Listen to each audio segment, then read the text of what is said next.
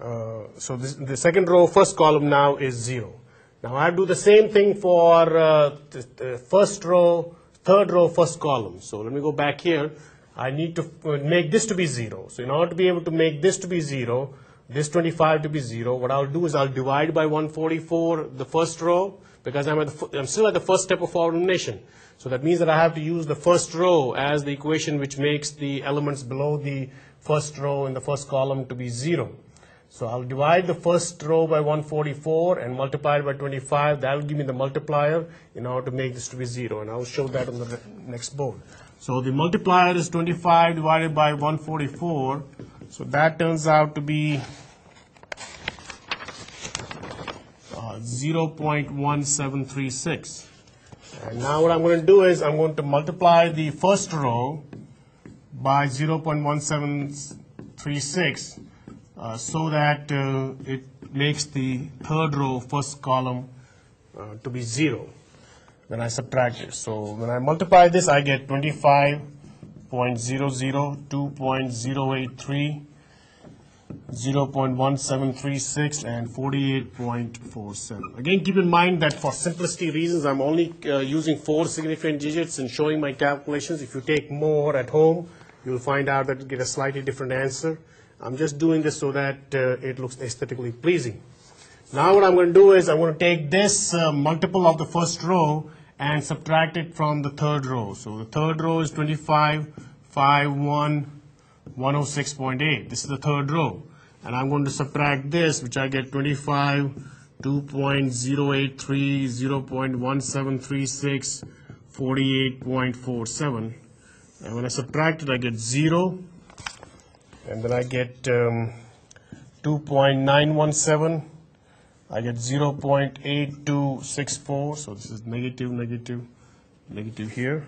And I get 58.33.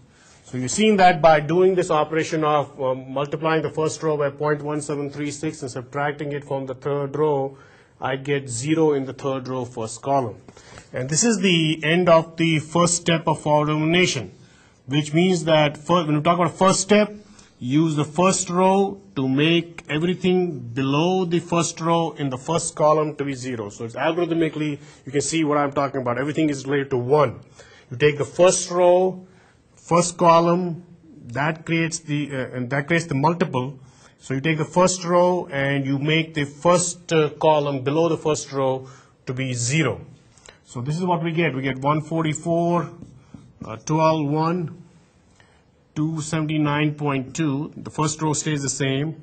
Then the second row is 0, 2.667, 0.5556. And the right hand side is 58.33. And then we have 0, 2.667, this one is 0.8264, yeah, 0.8264, yeah, that's what it is. This one is not 2.6, this is 2.917. Okay, that's this one, 2.917, 0.8264, and then 58.33, and this one is 53.1. So the second row is 0, 2.667, 0.556, 53.1. The third row is this one, 0, 2.917, 0.8264, and 58.33. So that's the first step. End. So that's the end of the first step of forward elimination. Let's go and look at now the second step of forward elimination. So we have to look at the second step of forward elimination. So let me go back to the previous board here. Now what are we going to do? Just focus on this part here. What we're going to do is that we are now going to do the second step of forward elimination, which means that we got to take this element here. We got to take this element here, and this is in the second row, second column. Again, keep in mind, second step of forward elimination. We're going to take this second row, second column, and try to make this 0. But before we do that, what we need to do is we need to look at these numbers here in order to be able to see that which one is bigger, is this one bigger than this one. and so far as the maximum value, absolute value is concerned. So the absolute value of 2.667 is 2.667. The absolute value of 2.917 is 2.917. So this one is bigger than this one. That means that row 3 has to be switched with row 2 before we do anything else.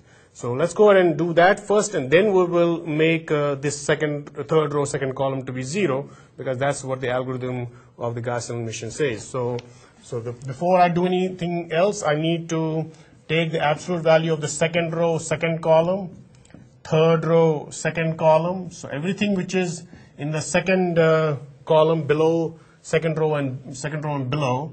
So this maximum here turns out to be, so this is 2.667, 2.917. So this is the maximum. So since this is the maximum, it's related to the third row, this is related to the second row, I'm going to switch row 2 and row 3. That's what I'm going to do. I'm going to switch row 2 and row 3.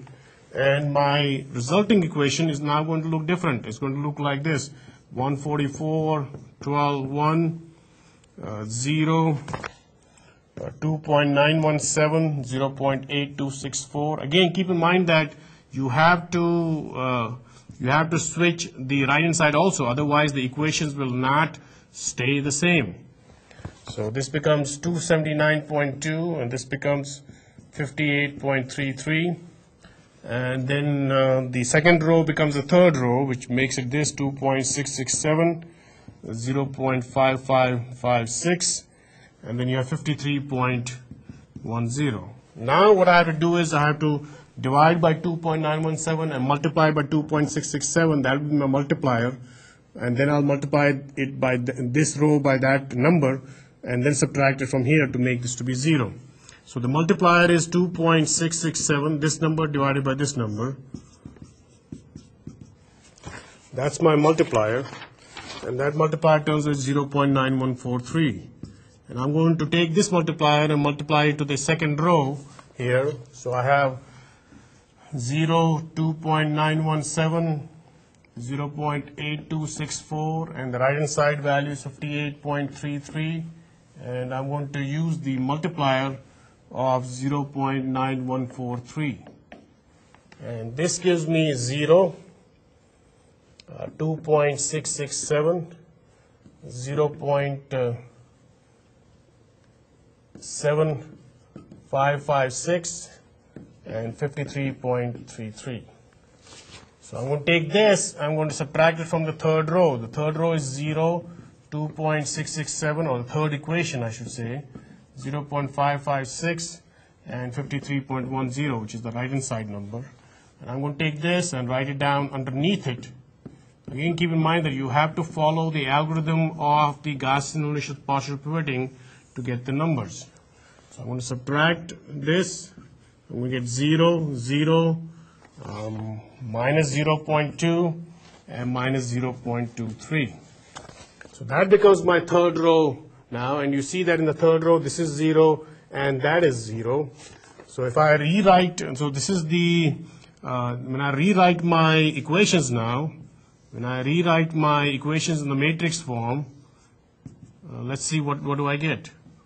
My first two equations will stay the same because I'm at the second step of forward elimination.